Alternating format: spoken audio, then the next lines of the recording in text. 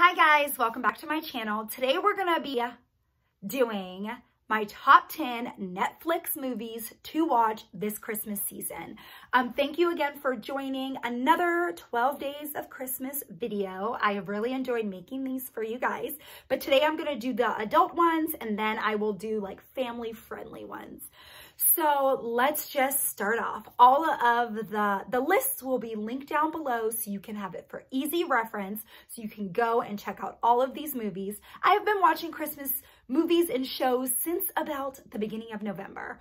So I'm quite the connoisseur now, but let's get started. So the first show is called Sugar Rush, and I am not a huge baking show girl normally, but during Christmas time, I just get into the season and I love a good baking show. So Sugar Rush, it has 2 seasons and it's a competition, and at the end, these expert bakers, so 4 teams of expert bakers compete against each other, and then they get eliminated through each round and they compete for $10,000.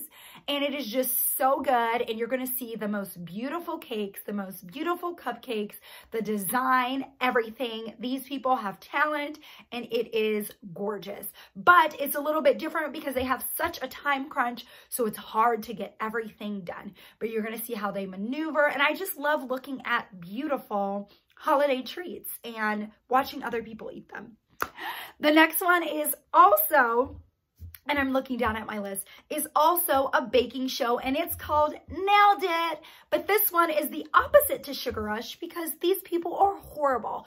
They are not expert bakers. They're not even very good.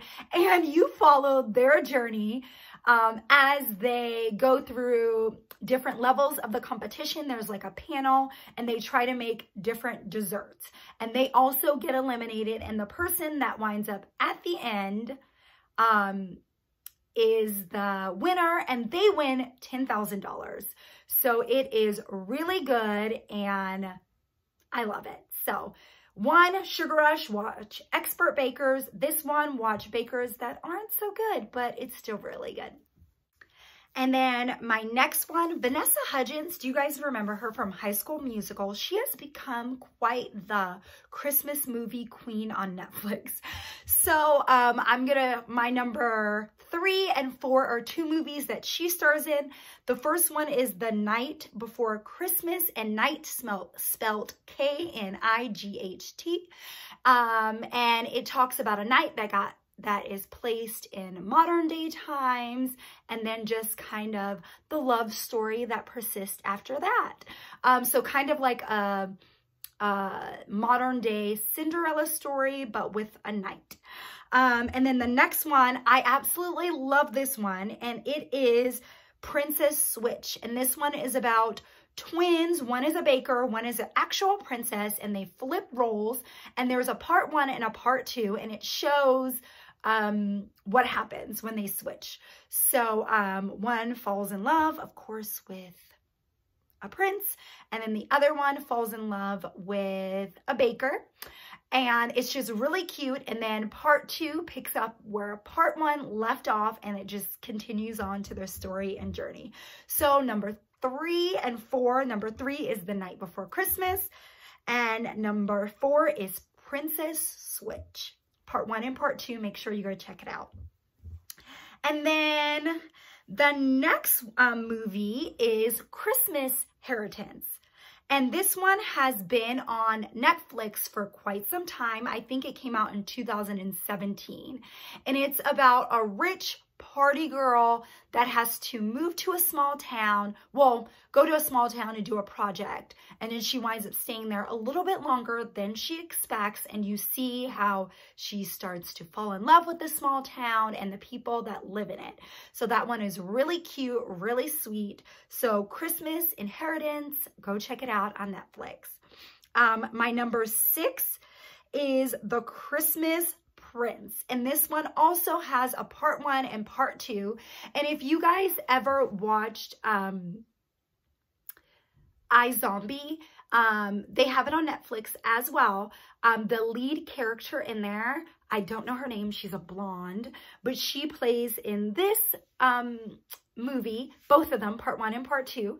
And she's a reporter that is going to England to do a story on their royalty there. And it shows how she also, I don't know why, all these Christmas movies, they're falling in love with princes, and I'm not mad at it.